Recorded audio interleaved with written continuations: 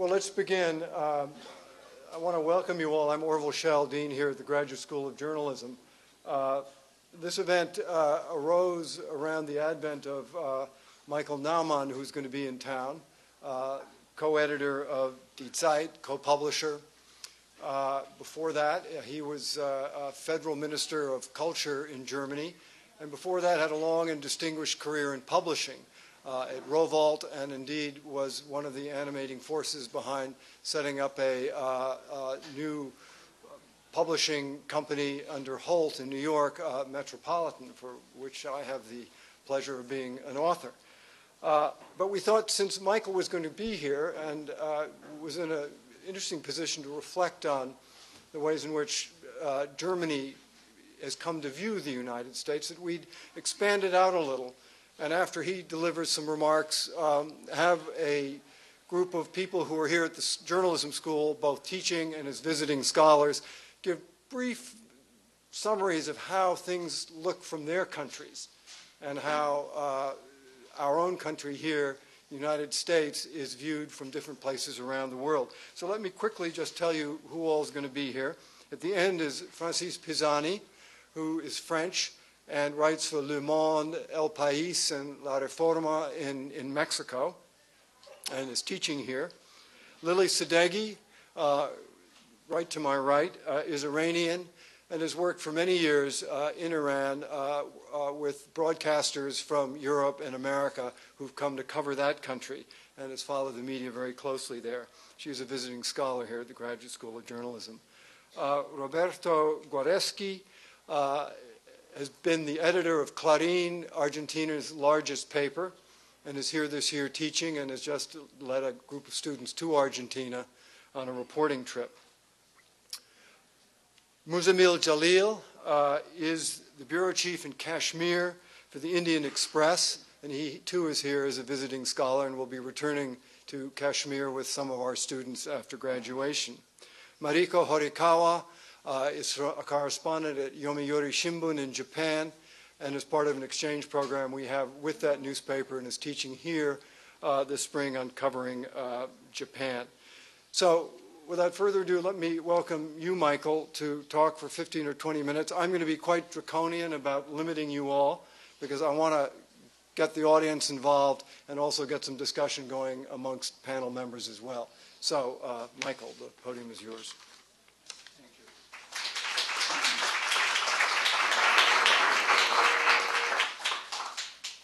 Thank you, Orville.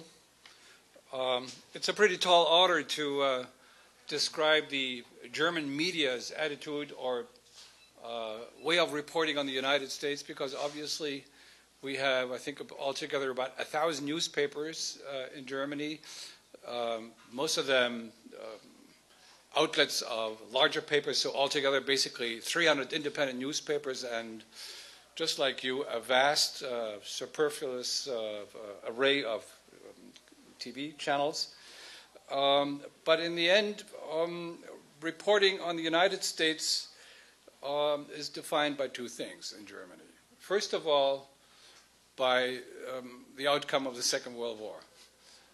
Without the United States and England and indeed France as occupational forces in Germany, we would not have what we now definitely call a free press.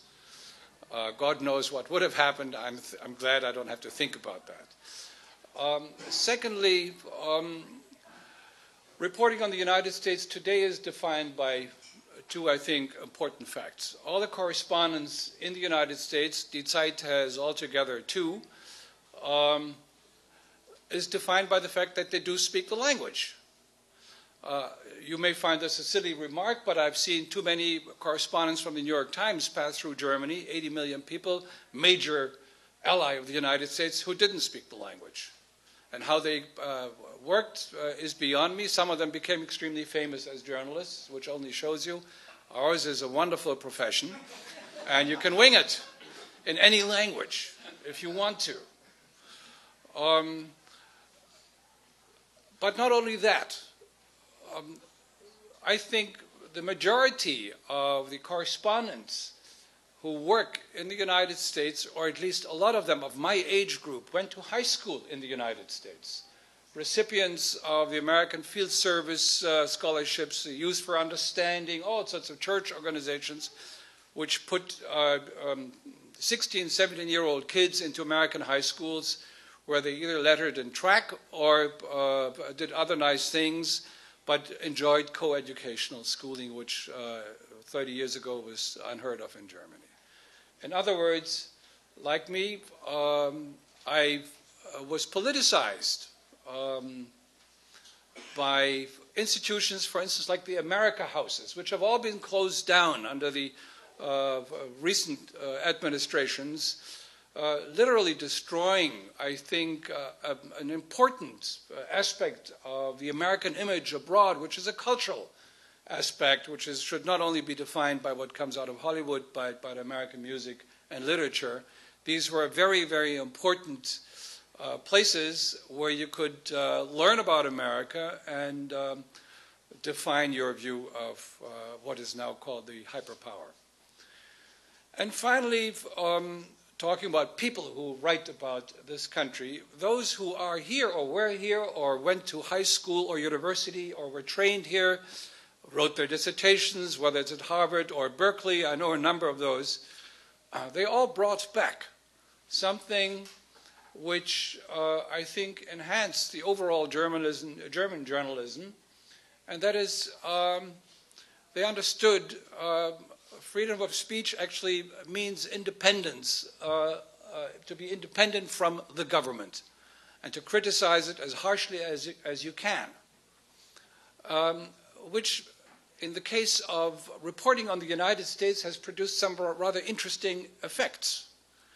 Those people who feel psychologically connected to the United States do feel they can criticize the United States just like their American colleagues. This, however, runs into a difficult problem, because conservative Germany, and Germany is by and large a fairly conservative country, would regard this kind of critical reporting on the United States as anti-Americanism. So whenever that happens, I challenge those people who, for instance, accuse me when I write critically about this administration, please define Americanism, which immediately silences them. Because then I point out the Constitution, Declaration of Independence, and the great tradition of free speech, which played an important role for my generation, emanating from this place right here. So in short,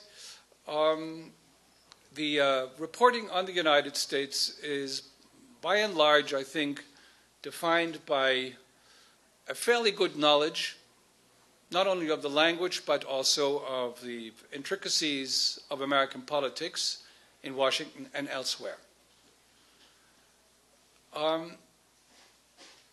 To get to the last couple of years, which were obviously one of the most important and interesting aspects of reporting as a German or as a German journalist about the United States, what kind of information do we rely on? As it turns out, mostly American information, of course. And that indeed is something which differentiates the United States and the public sphere of the United States entirely from the still fairly arcane world of European politics. The United States does not have secrets, period. I've just finished the book by, reading the book by Woodward, The Plan to Attack, and is that the correct title? I think so. Plan of Attack. And boy, there is not a single secret. Not a single secret. I'm sure a lot of things have been left out, but this kind of reporting is extremely influential on the formation of European, and not only our local American correspondents, or European attitudes toward the United States politics. We are, as journalists, extremely well informed if I compare American reporting, for instance, on Germany. We simply know more because there's more out on the streets, out in the papers, in the magazines, less so in TV. but basically the websites. There's one particular on which I find absolutely amazing called truthout.org, which does nothing else but, obviously he's not a fan of this particular administration, collects all the critical articles on this administration, and you can click into it every day, and it's by now probably as fat as the collected works of Proust, and you can read a lot about what is going on in the administration, and that indeed flows into the reporting. Is the reporting biased? Just as in any other nation or country, including this country, every journalist, much more, actually a little bit more in Germany than elsewhere, every journalist is opinionated. That's why he went into the business, to enlighten people, but he brings along attitudes. They change as you get older. You're not a radical anymore, but you still think your job is to enlighten the world in order to make it more rational and sensible. And unlike, again, as for instance, the New York Times, Die Zeit, my paper, specializes in opinionated articles. You are, when you buy it, you know you're going to get opinions, but they have to be based on as many facts as possible. So the attitude of overall the German press towards this administration is definitely defined by the unilateralism of the United States, not only since 9/11, but prior to that, which was keenly observed and commented by the majority of the German newspapers, not with great favor, obviously, because the United States had succeeded in building a international framework of treaties, alliances, and sometimes even friendship between politicians, which have basically gone by the wayside since the Bush administration took over. I don't have to mention the Kyoto, the traditional treaty that actually was never ratified in Europe with the exception of Romania. The departure from the Kyoto treatment of the ABM, the biological warfare protocol, all that stuff which was basically nixed by this administration was watched. That was watched as it was happening. The real break, so to speak, I think the largest rift between Europe, with the exception, of course, of the Spanish, British, and the Polish government, and the Bulgarian, and I think even the Romanian government, the biggest rift, obviously, was the decision to go to war against Iraq. With the exception of one large newspaper group, the Springer Press in Germany, even the most conservative papers thought that this was a mistake. Not out of cynical reasons, but simply because we all, those journalists who've been in the region, including me, thought that the setup of the Middle East is such that the notion to march in with an army, a Christian army at that, and with all best intentions, teach these folks democracy is, to put it mildly, naive. And that is not born out of a feeling of superiority, but rather by a knowledge of history, a certain knowledge of history. And the notion or the idea as voiced by people like Wolfowitz and Richard Perle and others, that there would be a domino theory of, I call it a domino theory of good hope, that the stones would all fall in the right direction. In the end, within 2 or 3 years, we would have democracy there, obviously was an extremely illusionary hope. And the constant comparison to it worked in Japan and in Germany, for instance, by Condoleezza Rice, were naive. Why? In Germany, it was totally forgotten. Between 1945 and 49, over 1,000 Germans were hung, or is it hanged, executed by the Allies for war crimes. Nothing of the sort is happening in Iraq, not that I suggest it. But that gives you one indication. The other indication is that Germany actually did have a democratic tradition. It didn't work too well during the Weimar Republic, but actually that tradition went back to the 1848. And it was a tradition that was suppressed, but it was there. And the leaders of the post-war German governments, local governments, city governments, many of them, unfortunately not all of them, but many of them actually came out of the camps, concentration camps, or were imprisoned, or came from exile, like Willy Brandt. So there was a core, a fairly large core of administrative and political class that indeed wanted democracy. And so in the end did the whole population, because the country was completely destroyed. 360 cities in Germany had been destroyed to the degree of up to 90%. So that taught everybody a big lesson. And the moral state after the Holocaust, after it became known to practically everybody, in fact, people were forced to go to the movies and watch these films done by nobody else but Hitchcock, for instance, who did a documentary on Bergen-Belsen. The result of that traumatized the whole nation. And there was not a notion, not a thought of attacking the victors of the war. But in fact, collaboration was the rule. Nothing of the sort is happening in Iraq. Therefore, the comparison didn't work. I can't speak about Japan. There's a colleague from Japan who might point out some of the fallacies of that comparison, which had been brought forth by a number of Washington politicians. What, however, scared us most, and it literally did scare us, is something which I think has never been reported, or if it was reported, I didn't see it in this paper, was that after 9/11, there was in Washington, according to my quote-unquote sources, talk in the panic of post 9/11 to use tactical nuclear weapons in Kabul and Baghdad. And so when Schroeder gave his speech, putting his political life on the line, saying, okay, we will participate in enduring freedom. We will send troops. Germany actually had sent troops before to Kosovo, post-war, but for the first time on a real large scale into Afghanistan. He gave a speech saying that our solidarity with the United States is basically unlimited, with one exception, adventures.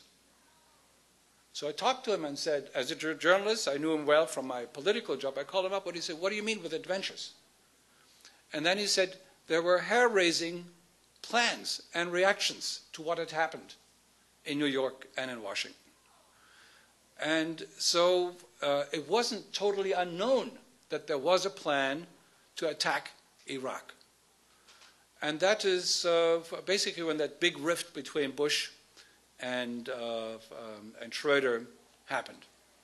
And in fact, while Woodward is now making a big case that the United States that actually only in November did Bush make up his mind in 2002.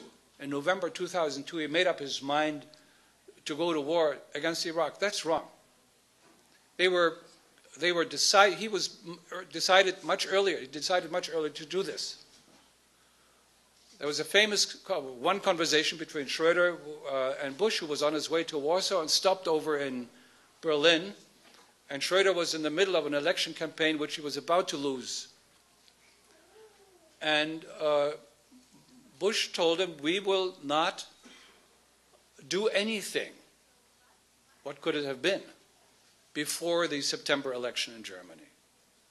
And 2 months later, Cheney gave this speech on August 27th to the veterans of foreign wars and clearly stated, we will go to war, which gave the key, basically, for Schroeder to win the election by simply saying, we will, under no circumstances, will we participate in such a war. And then he made a big mistake. He said, even if the United Nations supports it.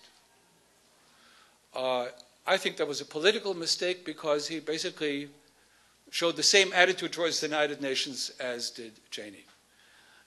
In short, that is when the rift between Germany and the United States became very profound and I think has reached a level which will make it very hard for Germany to come back into any kind of a plan that would pacify and solve the almost tragic situation in Iraq in the near future. The German press reported on this according, of course, to its political point of views. The conservative press attacked Schröder for it, but in the end he won the election. The rift is there, and communication hasn't broken down totally, obviously. The diplomats are working hard and are talking to each other, but actually Bush and Schröder have talked, I think, once since this happened. This is now 2 years ago, which is a very unusual state of affair considering not the size of Germany, but rather the fact that the economic ties between the United States and Germany are larger than they ever have been, and there's more investment, American investment, growing every year. And Europe and the United States do share 70% of world trade. One should think communication should improve between the leaders of these two nations, and it might. Well, okay, I think I've reached the end of my 20 minutes. All I'm trying to say is the role of journalists in all of this should be, from my point of view, reporting as precisely as you can on what is happening and not falling, just one more dig at my friends, the electronic boys, into the trap of embedded journalism. Die Zeit has had 3 correspondents in the war. One was a stringer who was in Baghdad. One was a very adventurous investigative journalist who had actually been working with the Mujahideen as a truck driver and had excellent connections to northern Iraq. So he was there. Talked to Sarkavi, not Sarkavi, that group which was producing or trying to produce chemical weapons. So we had a small scoop there. And the other journalist, who is actually our expert on Iraq, never got into the war. He just wasn't let in and was not, quote unquote, embedded because he happened to be a German journalist. Although, in fact, he's an Italian. But that didn't help. He was working for a German paper, so he wasn't, quote unquote, embedded, which did not prevent us, I think, from reporting fairly on what was going on and what is going on now. Thank you.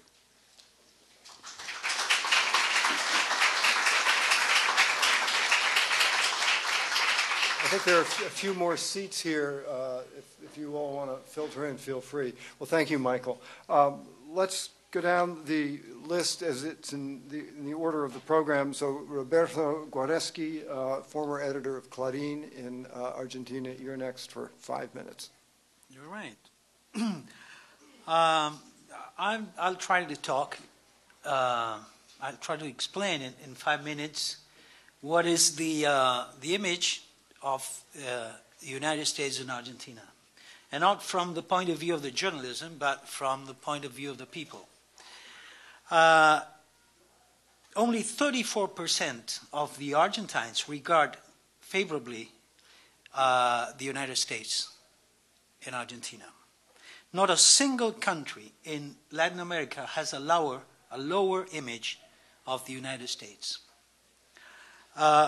These figures belong to 2002, so they might be even smaller nowadays after the cruel events in Iraq and in Spain.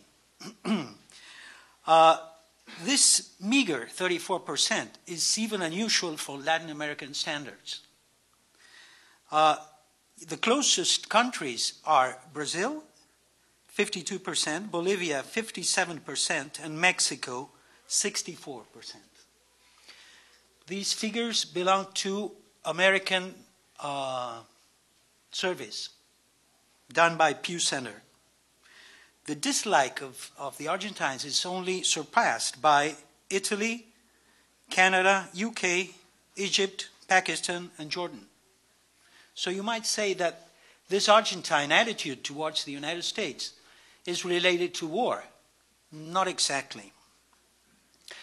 Let me go very briefly through Argentine-American relations history. Argentina and the United States were born practically at the same time, and they were both big promises by then. The Argentines tended to see themselves as equals, as competitors to the United States for many years. Within this context, Argentina remained neutral in both wars. Then the United States opposed Peronism. You might know it's one of the biggest political movements in Argentine history. And Peronism itself built its ideology in anti-imperialism and won power opposing political allies of the United States in 1945. Then the United States supported most of the coups in Argentina and elsewhere in Latin America. In Argentina, most notably, the cruelest one in 1976, the one that brought desaparecidos, around 10 to 30,000 desaparecidos. At that time, Henry Kissinger was very active in the region, beginning of the 70s. Then came the war with Great Britain on those remote islands in the South Atlantic. At that time, the United States provided England, Great Britain, with satellite intelligence that might have caused Argentine casualties. Then the colorful Carlos Menem appeared. You might have heard about him. He was the child of globalization, a devoted friend of George Bush, father. And his foreign minister used the expression carnal relations to describe the policy that his government wanted to have with the United States.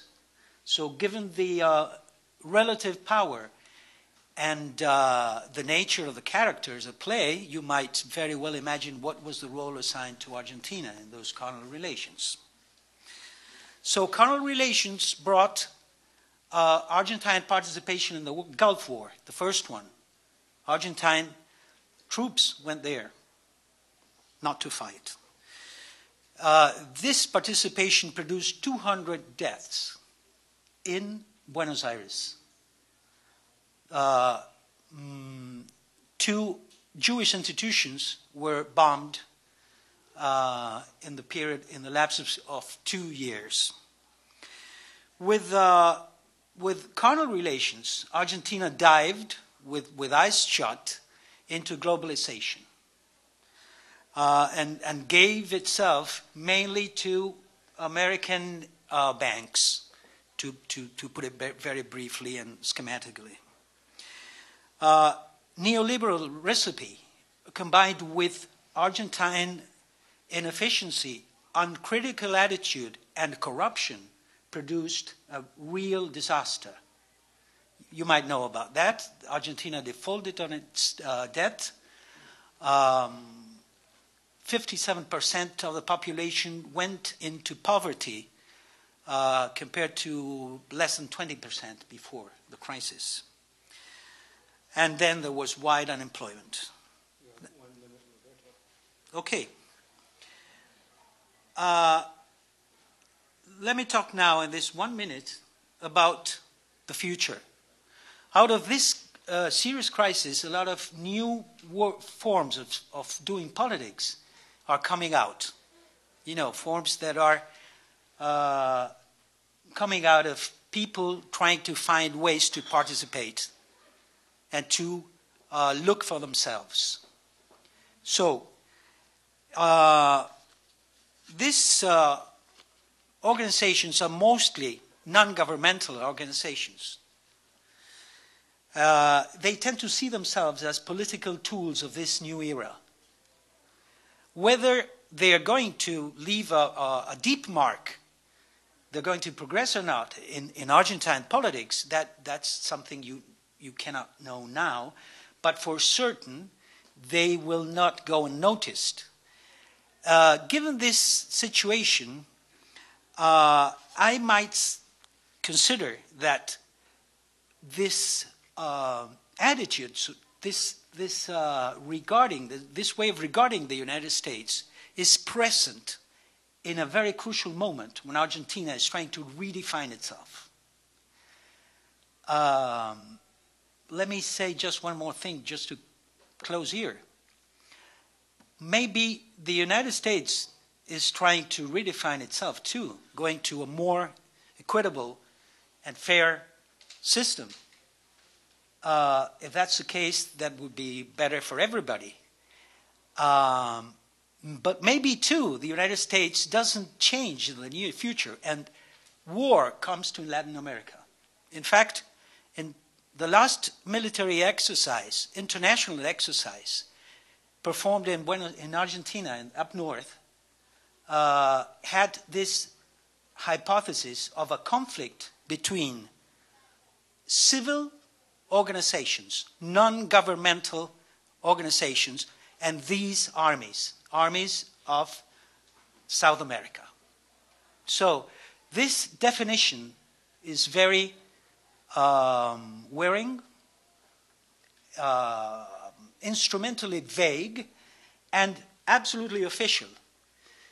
So if this is the outcome, then the image of the United States, not only in Argentina, but I guess elsewhere, will go deeper. Thank you. Thank you, Roberto.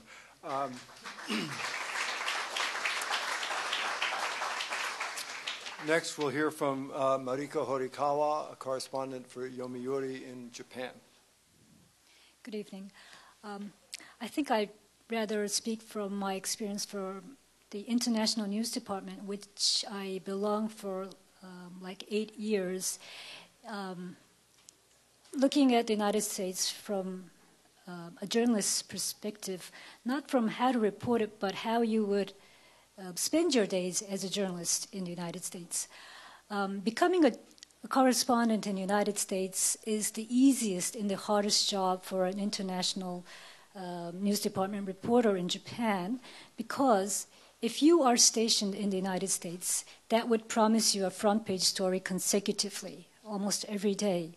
Whereas I was stationed in Sydney in Australia, which meant that I had to be running for my stories to have my stories printed. Whereas in Washington Bureau, you could be sitting in the bureau waiting for any press releases coming through. And the United States was reported as if it was part of Japan. It's not that the Japanese perceived the United States as part of Japan, but as if the United States was its own country. Now, that's been going on for years and years and years until very recently. I remember, maybe it's still going on. Since I wasn't in Japan for this year, I wasn't really sure, but the State of Union speech done by the president is a front page story in a Japanese newspaper. Now, the Japanese newspapers, including my newspaper, the Yomiuri Shimbun, is a national newspaper with a readership of 10 million people, and the next newspaper would have a readership of 8 million people. We would be reporting it in the same way, and we would be reading the president's, Mr. Bush's speech as if it was our prime minister, which meant that we did know a lot about the United States. The reason for it is because we would have to behave in line with whatever the United States was doing in international relations. The reporters would probably be running around within the White House press arena looking for the papers as if it was our prime minister's State of Union speech, as well as the federal budget. And besides that, reporting on the United States would be like looking at the mirror image of Japan. And this wouldn't mean that the Japanese perceived the Americans as being somebody like themselves, but they always wanted to reflect themselves by the image of the Americans. Are we ahead of them? Are we behind them? In what way? And how could we learn? It would be social issues, basically. And while a lot of people in in the world would believe that Japan was a very undemocratic society before the Second World War, which isn't really the truth. But we still learned a lot from how we would restructure our society after the Second World War. And in that way, a lot of the reporters would relate themselves to the social issues that would be like racial issues. Even though there wouldn't be any racial issues in Japan, it would be related to like the gender issues, or it could be like the indigenous people within Japan. When I came to J School, the first thing Orville was asking me was why Japan isn't reported anymore in the American media. And that rang a bell, and that is the fact that Japan wasn't reported wasn't that, well, I wouldn't say it's not worrying, but I thought if there isn't any news, there wouldn't be any more reporting. And that was like the Americans might not be interested in Japan anymore, but what's happening in Japan it's still the front page story. As a matter of fact, while the interest among the Americans towards the Japanese is decreasing, the interest among the Japanese towards the Americans are decreasing as well. And that is probably because, from the Japanese perspective, the American society has gotten really close to themselves. I think they feel it as part of their society.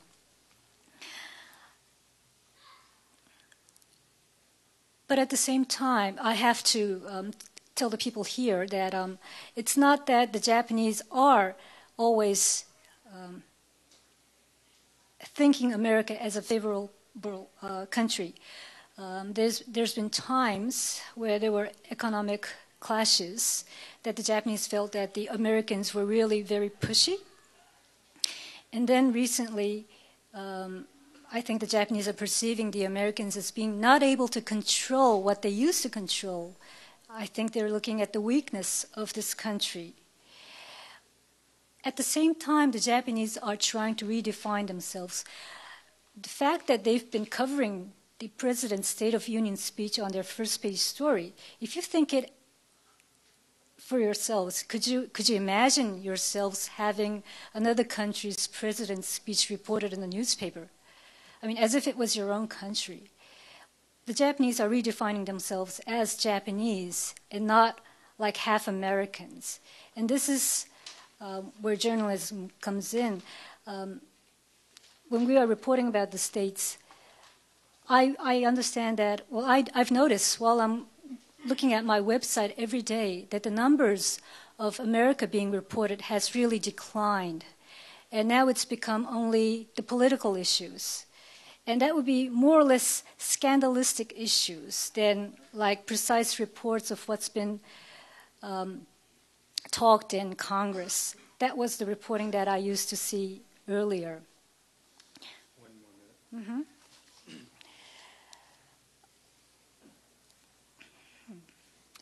There's one thing I wanted to emphasize before I close this.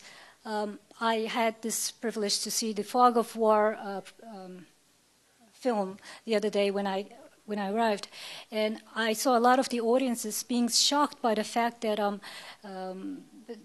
the people in the decision-making class knew that there wasn't any necessity in bombing Hiroshima. The fact is that the Japanese have known this fact for years and years. They have also known the fact that the Americans don't know. There are many things that the Japanese know, whereas the American people aren't aware of. And that's because of this big imbalance of information. But that has been very helpful to the Japanese audience as well in redefining their own country. Thank you.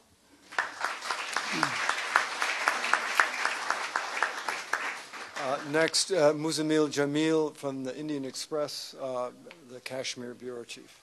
Good evening. I'm from Kashmir, and Kashmir is part of India. But here, I don't want to speak as somebody from India because the issues are different. I want to speak as a Kashmiri Muslim because the reaction of a Muslim to United States is what is more important today than being an Indian. Something, when I was leaving Kashmir to come for being a visiting scholar here, one of the things which everybody advised me was not to speak when I come here, because you'll be dubbed as a terrorist, because your name is Muzamil, which sounds Arabic, and the first thing you will you'll be deported within 24 hours. And this is something which is completely different, because I was coming to Berkeley, which is known for its free speech, and to a country which is known for democratic values. So at some level it was also confusing, but on the other level I also understood why this is happening. I was going to the United States after September 11, and September 11 had changed everything. And I must tell you, to be frank, there's not a single person in my society which is 100% Muslim who is not anti-America, who does not hate America. The hatred of America is so much that you won't even believe. But what is the reason? And at the same time, if you put a stall in Kashmir or anywhere in the Muslim society and tell the youth of Kashmir to whether they want to come to America, everybody will want to come. So it's a story of love and hate. You would love to come to Kashmir. You would love to come to Kashmir, to the United States, to study in the United States, to work in the United States, to live in the United States. But at the same time, you hate the United States. So this is contradictory. But what is the reason? Why people think in this way? What I think is, Muslim society, Muslims, because the way Kashmiri Muslims think is a pattern. It's across the Muslim world. The Muslim street youth are anti-America, and and somehow there's when I talk to people here, I've been to South, I've been to Carolina, North Carolina, I've been to Washington, because I don't think Berkeley is United States. It's a bubble. So I'd been to the real United States, and I've been talking to people. Why what do they think? Why people in the Muslim world hate them? And I think there is a contrast between the definitions. The way people in Muslim societies think why they hate America, and the way the people in the United States think why they hate us.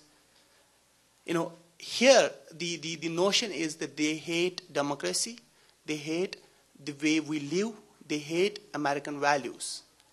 But I gave an example that people would love to come to America. If they would, there are more people in Kashmir who follow fashion, American fashion, than even in America, who wear jeans, who we have MNCs there, we have multinational corporations, we have everything, we have MTV, everything is there. But at the same time, there's hatred for America, and there is also a craving for democracy as well. I don't think there's any Muslim society who where people don't crave for democracy. So there is this contrast between definitions, the contrast between the hatred for America within America and in the Muslim societies. And why I'm saying this, we look at America through its foreign policy. We look at America not the way America behaves within America. We look at America the way America behaves in the Muslim world. And especially, one of the major reasons for this hatred is Israel-Palestine conflict. America is being seen, is seen as completely unfair, while dealing with Israel and, Israel-Palestine conflict. If there is one single, credible initiative which is launched in Middle East to resolve Palestine-Israel conflict, you will see there will be a massive change in the anti-American sentiment in Muslim world. And the other thing which I found here is that the anti-Americanism in the Muslim world, in all Muslim societies, is somehow regarded as a pro-Osama bin Laden attitude. anybody who's anti-America and is Muslim is automatically a supporter of Osama bin Laden. Let me give you some example from Kashmir. Kashmir has been in turmoil for the last 14, 15 years. We have a huge, violence every day, 20 people dying every day. In Palestine last year, there were 20, suicide bombings. And in Kashmir, there were 108. It's a different reason, why Kashmir is not being reported in US media. There's a completely different thing. And we believe because we don't have oil wells, and we don't live in, Middle East. That's one of the reasons. But, looking at that, I think that, the whole Muslim world at this point of time is completely, determines the US intentions towards Muslims through the prism of Palestine. There is not a single other, issue which determines how Muslims will, react to, the United States. And I'll give you one important example. For example, there are two big groups in Kashmir, Lashkar-e-Taiba and Jaish-e-Mohammed, who are very close ideologically to Osama bin Laden. But, there is support for them. Why is support for them in Kashmir? Because they are my enemy's enemy. They're fighting Indians. The moment they try to impose their social and political agendas on Kashmiri people, there's a reaction. So if you think they're against, the people, the common people are against the values, against democracy, there is a problem with that.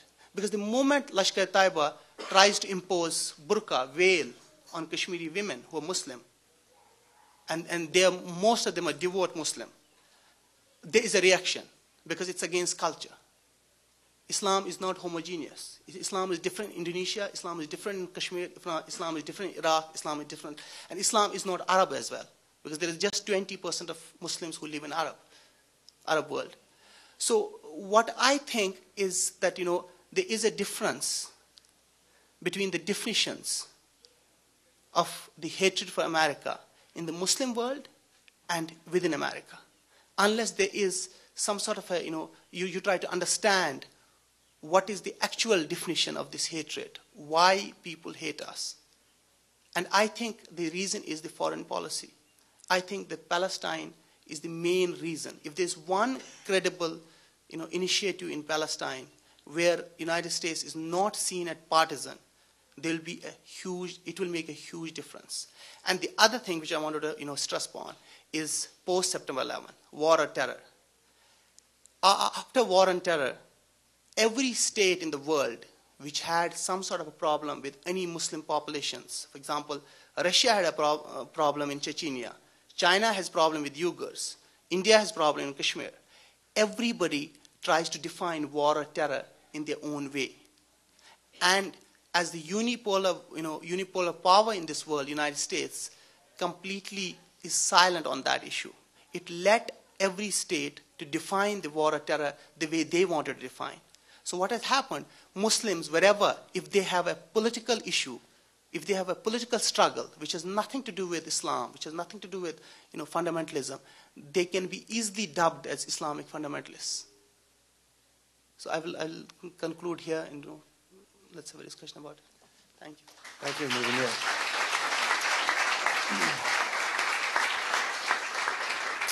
Now we'll hear from Lili Sadeghi from Iran. Good evening.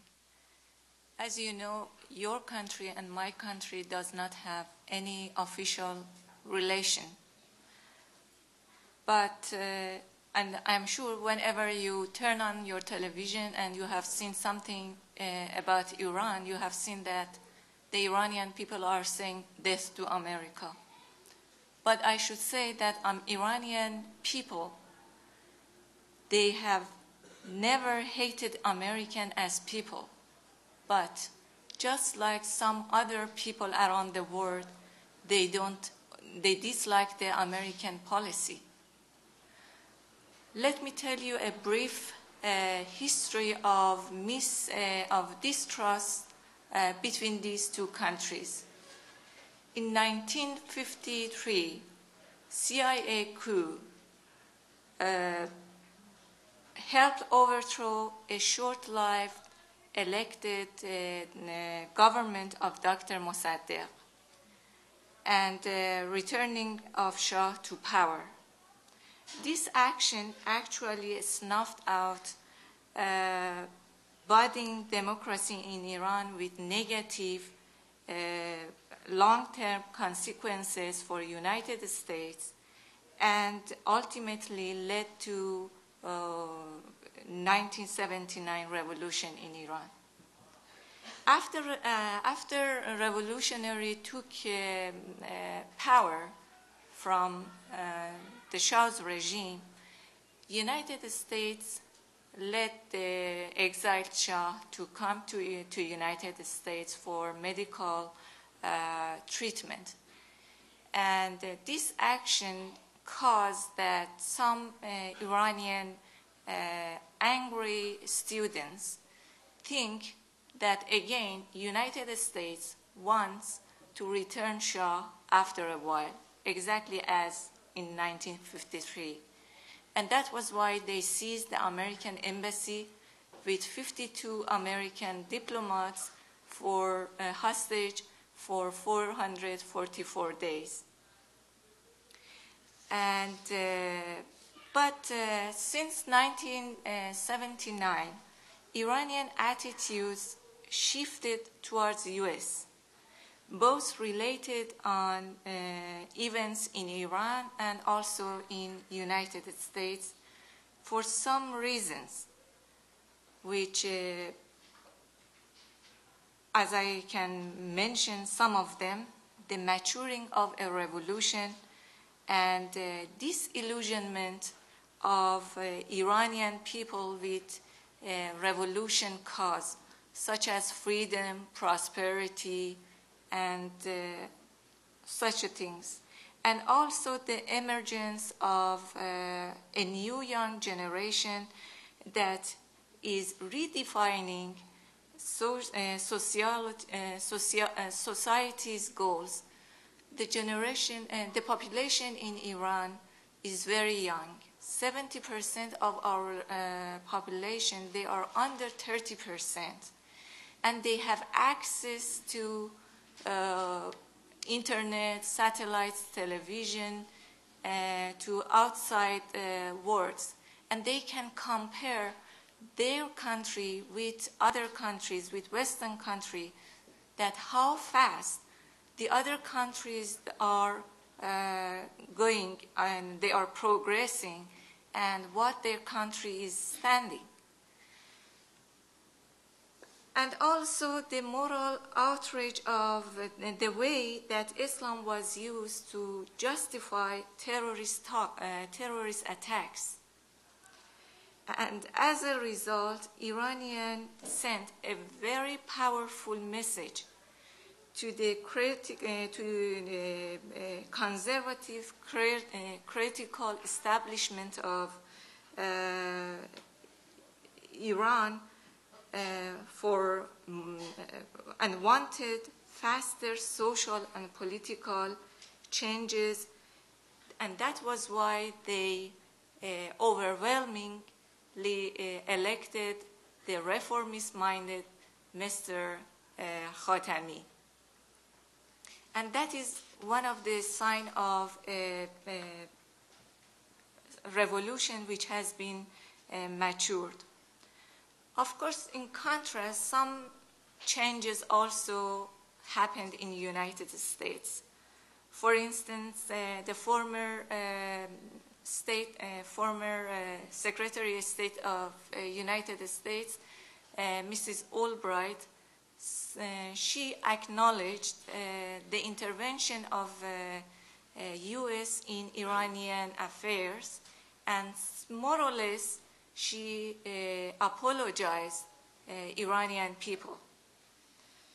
But anytime Iranian people or Iranian government began to take a positive step toward a dialogue for a better relationship with the United States, U.S. made an obstacle.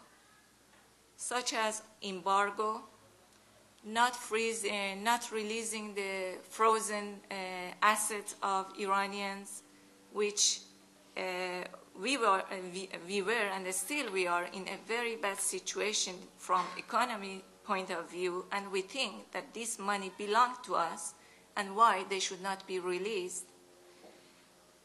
And such a things.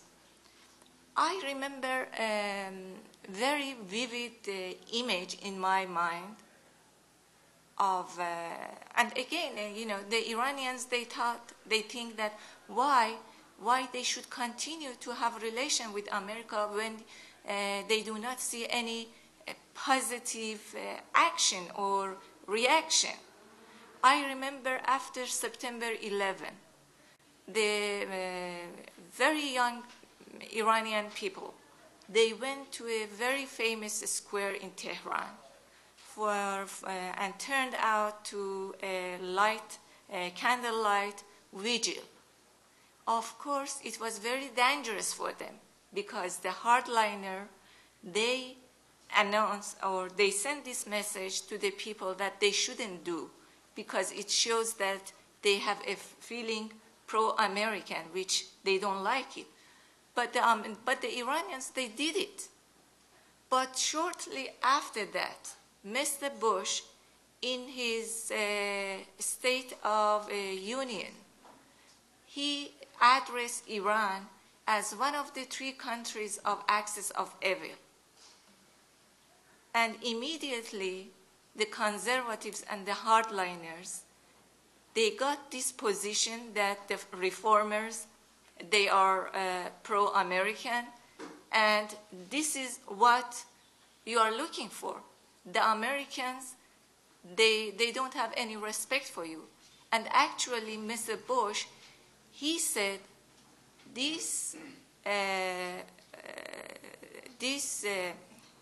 I should read it,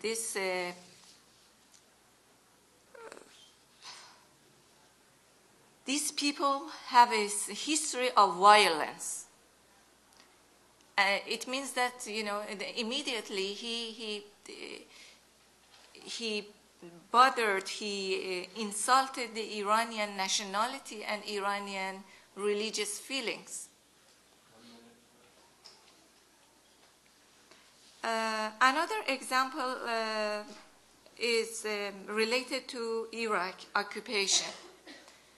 The Iranians, they didn't like the America to occupy Iraq, although you cannot find any nation in the world that hates Saddam's regime because of 8 years war with Iran and remaining of,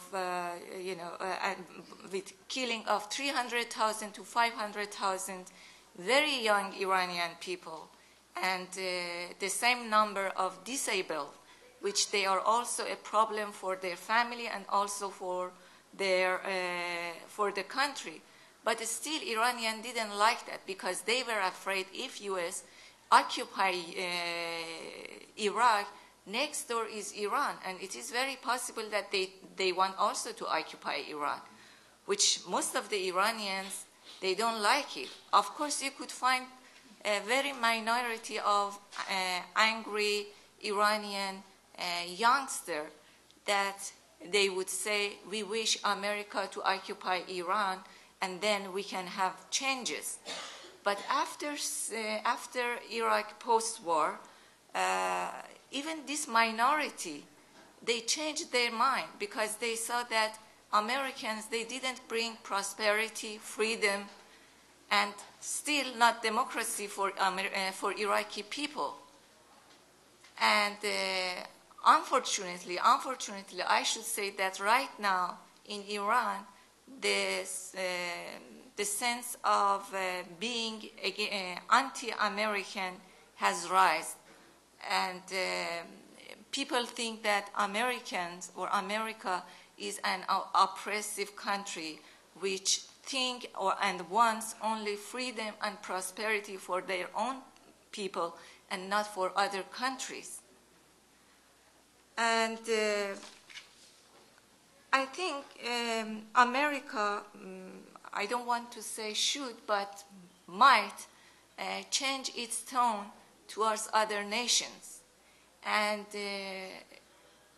should know that it is not correct to say that we always know the best and we always have the best solution for others. United States should respect others, should be sensitive and have respect for others' culture and tradition. United States cannot in one hand propagate democracy in some Middle Eastern countries and in another hand just shake hands with the dictators in the region and in Central Asia. And just one thing. And I want to ask the United States government to ease giving visa to Iranian students, because I know many Iranian students that cannot return to their country, although they are very homesick, because they know if they leave their country, they cannot return to United States and finish their study. And having relation, and these students, I am sure when they return to their country, they are going to have sympathy with American people, because according to my experience, which I have lived 3 years in Germany, when you live in a place, you have always sympathy with those people, and you cannot stand against them. Thank you very much. Thank you very much. Finally, we hear from Francis Pisani, representing France, but also Spain and Mexico. Yes, that's the reason for which I'm going to talk for 15 minutes. But actually, I couldn't speak only for France, and when they ask me what I am, I used to say French, etc. And I am very happy to have a European passport and to have a Mexican family. So I would like to talk about Europe and Mexico and try to make a distinction between what I would call perceptions and what I would call trends. The perceptions are quite obvious, and they have been mentioned all along. People tend not to like the Bush administration. People tend not to like the war in Iraq, with varying degrees of conviction and of hate, but people remain fascinated by the US and keep some strong degree of admiration. Now, what are the trends in Europe? I think that the main issue, and I was there with students from this school 3 weeks ago, the main things is not a matter of opinion. The main thing is that the distance is growing between Europe and the US. I can give a small flash about France. France is known for having fought for its independence since after after the Second World War. Now there is a shift which is to insist of the independence for Europe, but the sentiment remains the same. And about Spain, I think that what characterized Spain after Franco was to try to be, or since it was integrated into Europe, was to try to be a bridge between Latin America and Europe. And then with Aznar, we have seen a Spain which has tried to be a bridge between the US and what some people call New Europe. And now it might be going back to integrating Europe and playing a role of bridge, maybe with the whole continent. What is happening through this is there is a growing sentiment that Europe has to get its act together, and that there should be a certain degree of independence with a reasonable doses of Atlantism. And I think the key element that helps you or helps us understand this is the growing discussions that are happening between Berlin, London, and Paris. And the US wanted the enlargement of Europe some because it will weaken Europe. And I think that what might happen is a Europe à la carte, in which you have some countries getting closer together faster and some taking time to get into the integrated state. Mexico is a completely different story. First, the relationship between Mexico and the US is what we call an intermestic issue, meaning it is both international and domestic. And the informal aspect of this integration work and the formal aspect do not work. The last figures from the census is that there are 24 million residents of Mexican origin in the US, 9% of official American residents, and 10 million people born in Mexico, and I'm sticking with the official figures, not including the non-official figures. And what is happening is, on one hand, you have $40 billion which have been sent to Mexico last year by Mexicans or people of Mexican origin, but there is no law about making more lawful the entrance into the United States that would happen anytime soon. So the informal works, the formal does not work. What is the change in perspective from Mexico? This is the title of our talk. First, people keep coming, and they will keep coming, but they don't believe anymore in the American dream. This is a generalization. Of course, some do. But the number of people who believe in the American dream is smaller. And I have seen some hints of a new expression, which is the Americano dream, which is like the appropriation of the dream and of the perspective that you can get when you come to the United States. There is a growing, the second point, a growing worry about a racist backlash. And I think that Huntington piece of the challenge of Mexicans is a very serious threat in terms of being an intellectual background for reactions against Mexicans. But people here are getting organized and are voting more and more. So in summary, we have a distanciation for Europe and an integration for Mexico. What is important, I think, is that the positions are less a matter of ideology than 10 years ago, 5 years ago. Now, this invites us to ask, what is the media doing? What are we journalists doing?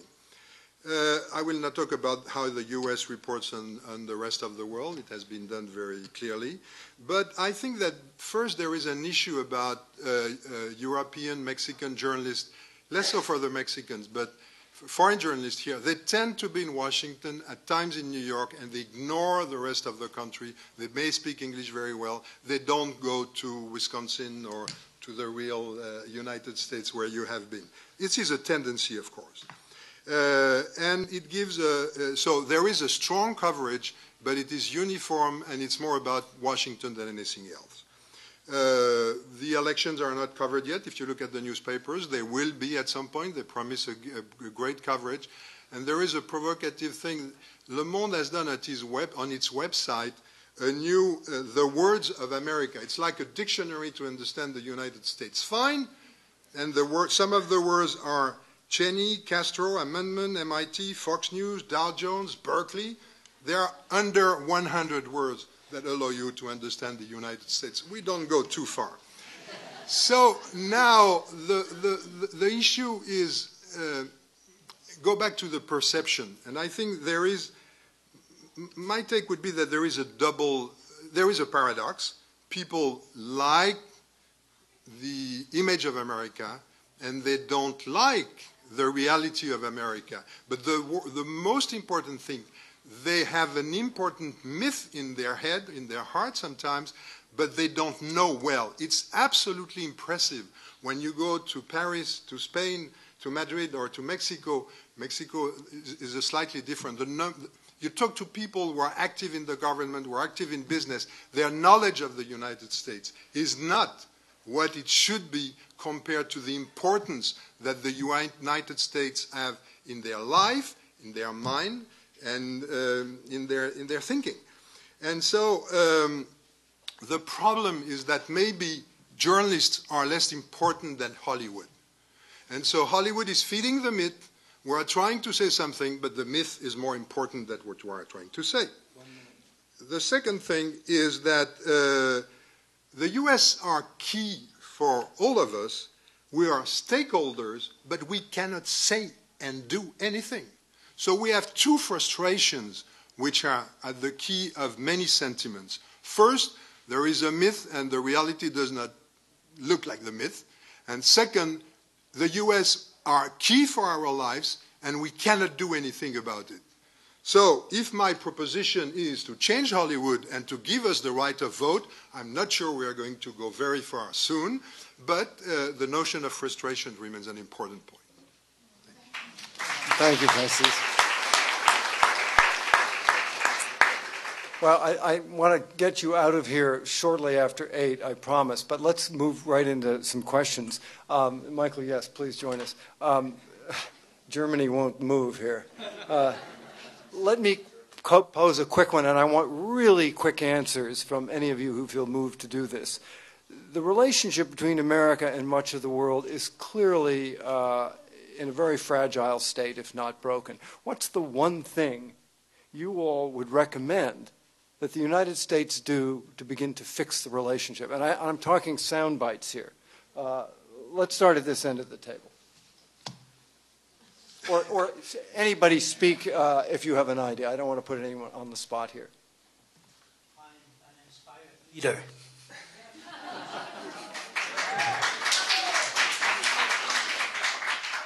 Who else? Yeah. I think if the United States has to, lower the anti-Americanism in the Muslim world, there is a need to actually work on the two-state, formula in the Middle East. Palestine remains the main issue, and the moment Palestine-Israel conflict is solved, you'll see a complete, I can't dream what will happen. It will be a different world. I strongly disagree. I have a cousin who is not a cousin, a brother-in-law who's Egyptian, and whenever he has a German passport, whenever he hears your argument, which is prevalent in the whole Muslim world, he likes to say, well, there's indeed 1.5 million people living in the Gaza Strip. Half of them are indeed very poor, but we have 3.5 million even more poorer Egyptians living behind the main station in Cairo. And why don't you Muslims, and he's a Muslim himself, talk about that? So I am getting a little tired of having the Israeli conflict, which is pretty old, as an excuse for much larger issues that the Muslim world has with itself. For instance, the fact that there's not a single democratic nation. If you take Indonesia, which is dubious, as an exception in the Arab, certainly not in the Muslim world. This is one thing. And the other thing is, but your question was different, and I'll answer it. What should the United States do? I think the very first thing a new president should do, he should look at the national security document of I think November 2001, where the United States has made it an official doctrine to legitimately lead preemptive wars.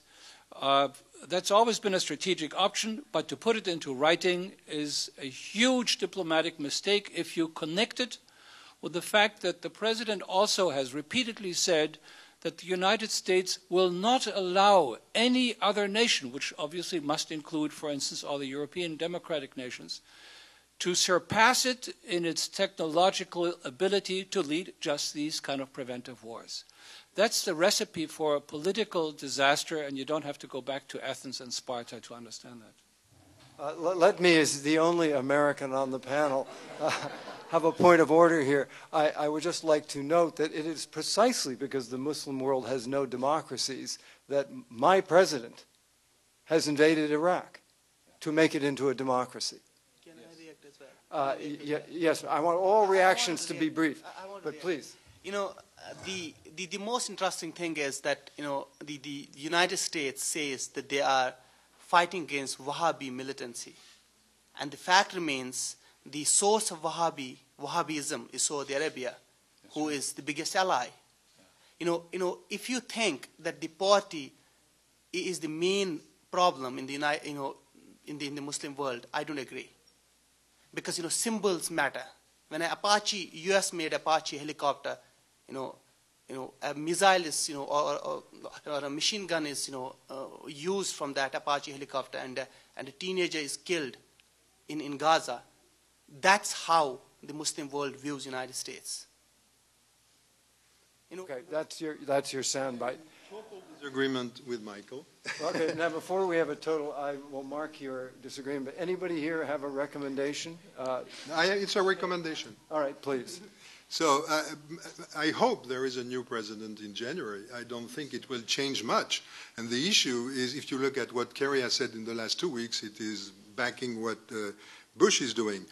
My suggestion would be, first, abide by the law. There is an international law, and the United States is not abiding by the law, and it would be very important and a very good first and easy step that the next president could do. And then the second, maybe as journalists, we would be interested in having a more complex, more in-depth coverage of the rest of the world, not focusing only in what the rest of the world thinks of the U.S., but in what is happening and why it is heterogeneous and different and does not plan to change. Any other comments on this question before we open it Well, up? Lili? I think that the United States should have more respect for United Nations resolutions. Good. All right. Questions from you? There's one in the back here. Yes? I just want to make a comment. I think the panel is mistaken. There have been several consistent comments that the United States made a war in Iraq to bring democracy to the Middle East. We are all forgetting that the United States made war in Iraq because we were, quote, threatened by nuclear threat, biological threat, and chemical threats. And making democracy in the Middle East was 3 or 4 ranks from that and evolved to the top when the others disappeared. Well, I'm not going to rise to the occasion to defend my earlier statement, but we'll let the record show, yes. If this panel was 4 years ago, what would be different? 4 years ago. 2 years ago. We wouldn't have the problem. We wouldn't have the problem pre-Bush, obviously. No, we would simply talk about the influence of Hollywood on the culture of the Western world, have a conflict, and it would be tremendous. And I, for one, when I was culture minister, supported the free flow of American movies into Europe. The French were totally against it. They considered me a catastrophe. So in other words, those would be the much more charming problems we would have. Now we have a serious problem, and the serious problem is what is going to happen in the Middle East, and will it spill over into Iran? If you look at the decision making regarding Iraq in this book by Woodward, Iran is a natural next, because they don't yet have a nuclear bomb, unlike Korea. And so we are talking about very serious things here. 4 years ago it was Jose Bové. This year it's Iraq. Elizabeth. Michael, you said something very provocative that I don't know about other journalists here had not heard. You said that right after 9/11, according to your sources, there was talk of using tactical nuclear weapons in Baghdad and Kabul. Could you elaborate on that? You won't hear that question? No. Raising the question of whether there was discussion to use tactical nuclear weapons prior to the invasion of Iraq. According to our profession as journalists, all I can say is just that I got this from very high sources whom I trust in the German government. And what exactly does it mean? It meant that there was talk in Washington, according to my sources, in the panicky moments of post 9/11, to use tactical nuclear weapons if needed. I remember, not precisely and without having a source, but reading the newspaper, that the issue of to have the right or to be able to take the decision to use nuclear weapon was raised at some point.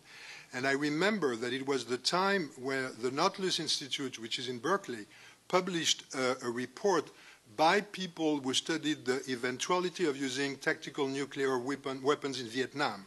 So that happened, I think, in early 2002. I had no information that it was actually considered using them in Kabul and Iraq, but the possibility of doing so was public. Another question. Yes, right here. Does any one of you have any indications of a change of American policy under facing all this pressure that is coming up now, or is this just put on the American government with all the revelations and book publications that are happening now? Is there anything where you could see there is a change of course, or a better understanding, or coming closer together? You know, I would have to say I was in Washington yesterday, and I heard President Bush speak at this event I was at, and I would say there was not one single scintilla of evidence that anything much will change, except that we now need the UN. Anyone, other comments? Another question. Mr. Jaleel, you've talked about the disproportionate reporting of, let's say, suicide bombings in Palestine versus Kashmir, and this issue of what is reported and how it relates to public opinion abroad of America, for example. This comes up very often, and for us it's of course something also that we're always aware of. When an issue fades from the press, although we know something is still going on, how do any of you view your opportunities in journalism to report on, let's say, dissent within the United States or variety within the United States, a potential for influencing from your side a more varied vision of this part of the conflict, or the misunderstandings, or however we want to describe it? Yeah, I must admit that, talk of Indian newspapers, because I work for an Indian newspaper, United States is not covered. And it's covered when it comes to actually outsourcing. That's the one thing which India is interested in. And in the Muslim world, when it is covered, it's covered in context with Israel. For example, the whatever happened in Gaza will come to, will be the front page in all newspapers which are owned by Muslims. But also the suicide bombings in Jerusalem also? No. The issue is there is a bias. There is definitely a bias. I will not be, I'm telling the frank opinion. There is a clear bias. The problem is that we have somehow compartmentalized, when I come to your thing, we have compartmentalized the suffering of Israel and the suffering of Gaza. When it comes to a newspaper owned by Muslims, or with an audience of Muslims, it's only Gaza which matters. That's the truth. But coming back to your question, United States and this diversity, it was a new thing to me as well when I came to this place. And it's not being reported.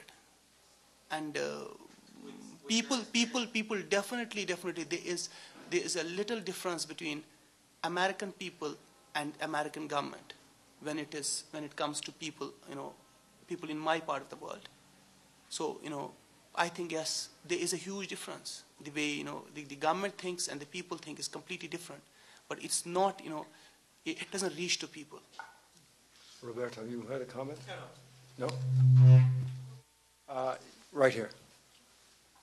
All of you have spoken very critically about what you described as America's perception of the world, and very sympathetically about what you described as the overwhelming perception of the rest of the world towards this country. I'm going to ask if any of you feel capable of articulating in any kind of a sympathetic or understanding way what might be the perception of the political crisis that confronts this country through the eyes of an American political leader, or are they all fools and misbeguided blind people? In other words, consider yourself a devil's advocate and speak as if you were in Washington looking at what our politicians and our leaders look at. and see if you can express the world through your eyes in something other than a dismissive way. Can anybody? Why do you feel that there's a dismissive way, there's a critical and also an even scared way that I look at some of the politicians and some of those people whom I know personally since I was stationed there, whether it's Ludwig or Pearl or Wolfowitz, who haven't really changed much since those years. They're still there. And the only thing that I can, if that is what you asked for, is what drives them. If you ask me what drives them, and do I appreciate what drives them? And what drives them, I'm absolutely convinced that there is a deep sincerity in Bush's saying, liberty is owed to everybody in the whole world. That is true. The fact that he believes this and then simultaneously says, however, if some of these countries may become as powerful as we are, militarily speaking, we will not allow that. That doesn't wash. So there are discrepancies. But I think the sincerity of Bush probably should not be doubted. And in fact, is the sincerity of a true believer, which you have to think about, which may have consequences in the real world. And it does, obviously. But it's not dismissive. Actually, one should take them very seriously, and I do. And I do it con amore, not with hate. And furthermore, to point out, to answer your question, different American views. In my paper, we've had, in the last 6 or 7 months, we've had Kagan write. We had Cole, the international law expert from Georgetown University, write on Guantanamo. We've had only recently Richard Dworkin, a large piece. So in other words, we have even the contradictory voices of America actually are being shown and to a readership of almost 1 million people in Die Zeit, who are decision makers in Germany. So they know the debate in this country and they respect it. To think that the same would happen in the New York Times, totally impossible. And that's something which I find slightly problematical, is that you have excellent journalism in this country, but the pages really are only open on the op-ed page every now and then of the New York Times for foreign voices. 400 million Europeans is a lot. And they are extremely important for the United States as commercial, economic partners and security partners. And it would be interesting, I think, for the American public, at least in the elitist papers, to hear what the thinkers and strategists of Europe have to say, and not wait for them to suddenly become foreign ministers of France and realize, hey, this guy is wild. So prepare for surprises. A question right here. I come from Canada, and I've been amazed. I think the reason that Canadians and Mexicans are among the people who hate the U.S. more even than Argentinians is because they see Americans up close and they realize how ignorant Americans are about people outside the borders.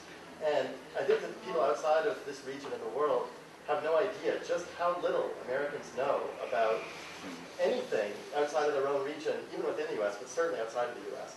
And I'm curious if you could give any suggestions for how we can break through, that's what we do. We're journalists, we tell stories. So if you could tell, how do I get a story about, something interesting, a mountain climber in Iran or a scuba adventure in Japan or something into a major paper here, so people realize there's something in the world other than just wars and train wrecks. I think you're asking the wrong people because they'd like to get into those papers too. But I'd like to make a small thing.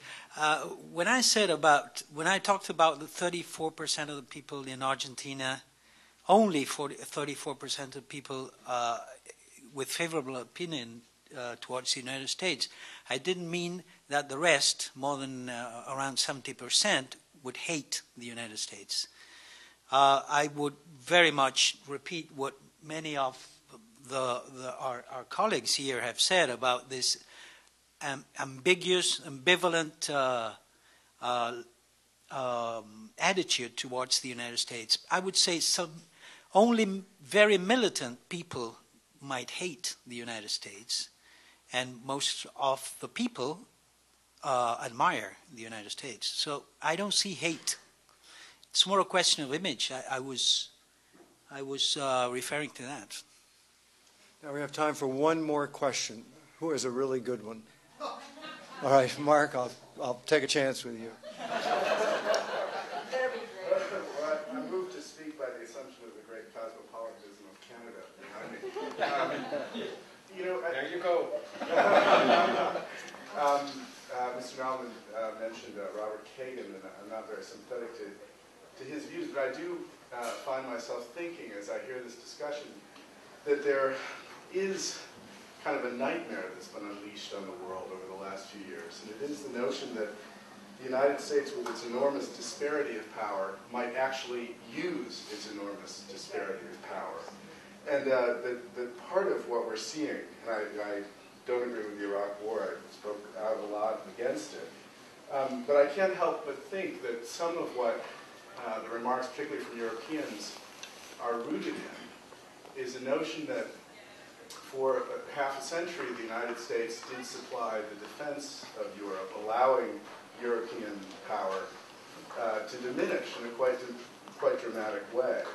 And that when George Bush, when you had a president come to office who actually was a unilateralist, the voices of Europeans were ignored in a way that these people who believe so strongly in power and military power could afford to do, because they were looking simply at Europe as second-rate powers. And that what we're seeing are two different ideas, very different ideas of what power is. And that, I mean, as I say, I don't agree with Kagan, but I understand listening to you his view, which is that Europeans squeak and protest because that's all they can do. And if they were willing to pay the taxes and so on that Americans do, to have a military force that Americans have, they would have a larger voice in how the world is run. That's a very crude way to put it, but that essentially is his argument. That we're hearing sort of the voices of civilization, but the voices of civilization are high-pitched and squeaky because of weakness. That's my comment. That's not really a question. But yeah, I think you reported for Kagan very closely, and that's exactly what he says.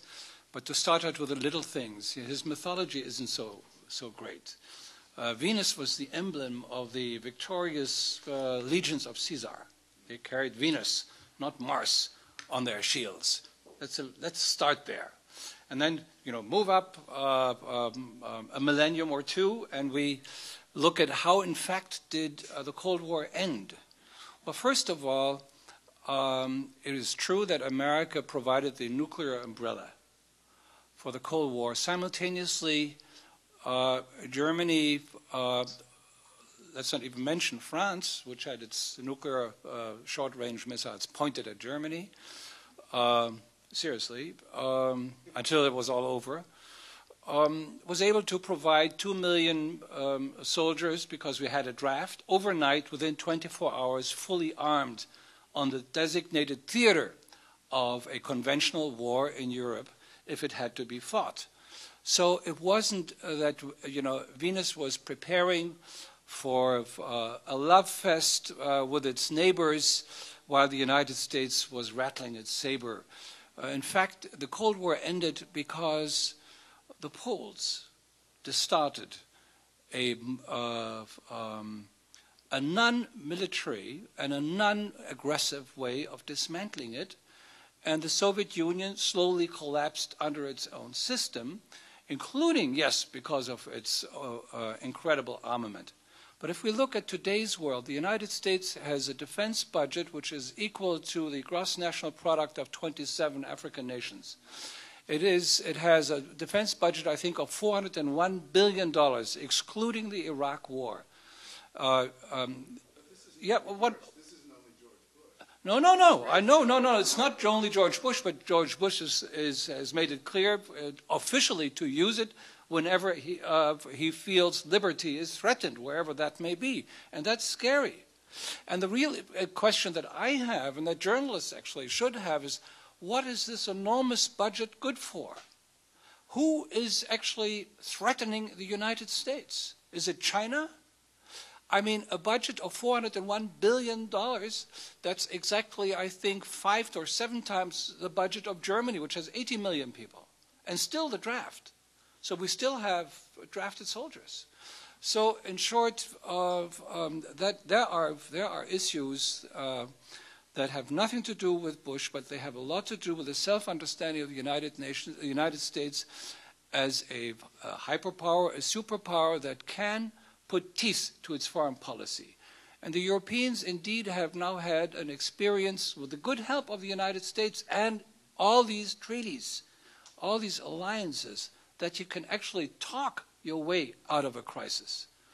It takes much longer, and unfortunately the period of your conversations, your political conversations, usually do not coincide with your legislative period or actually your elected time as president, prime minister, or whatever. That's the big problem, is that negotiations, peaceful negotiations, do not overlap with the careers of politicians. And there is always discontinuity and change of attitude, as we now found out with Blair, for instance.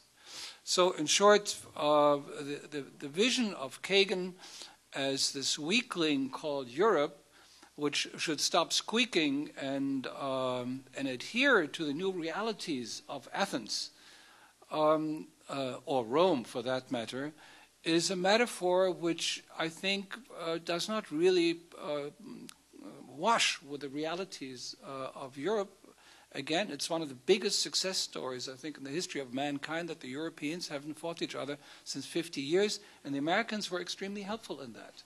But we learned lessons, and one of the lessons was wars kill people, and let's not have that again. So it's very simple.